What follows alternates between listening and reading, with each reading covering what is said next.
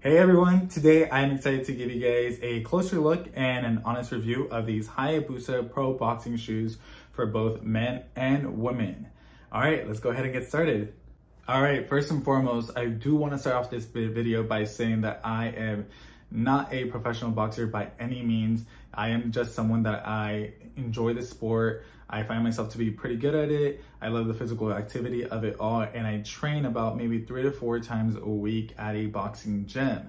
That being said, I am not pursuing it as a professional sport. However, these shoes are highly encouraged by the staff because we are in the ring quite a bit, so they want us to protect their boxing ring. That being said, these shoes have been with me for about 6 months. They immediately caught my attention based on the look. When I was looking for boxing shoes, I knew that I wanted to invest in a really good brand, and I read nothing but amazing things and have heard nothing but amazing things about Hayabusa brand in general. So when I came across these, I just had to get them.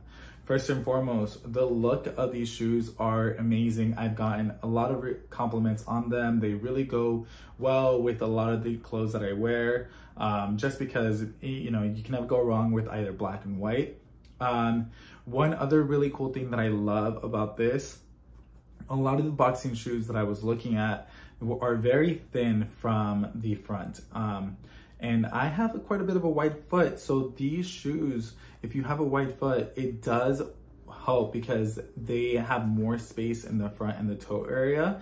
So these are really, really comfortable for those who are, you know, a little bit wider in the foot as well. These have great protection. The material has been really nice. They're comfortable, super lightweight, and very, very durable. The rubber sole is amazing. It helps with the grip when you're throwing a punch and you're twisting your leg. The shoestring is actually pretty long as well, which is amazing because, you know, if you want to, whenever I tie my shoe, I actually tie it around just like this, and it kind of puts a little bit more support on the ankle. I don't think it's meant to be like that, but that's what I do just so that I can have a little bit more grip and support around my ankle.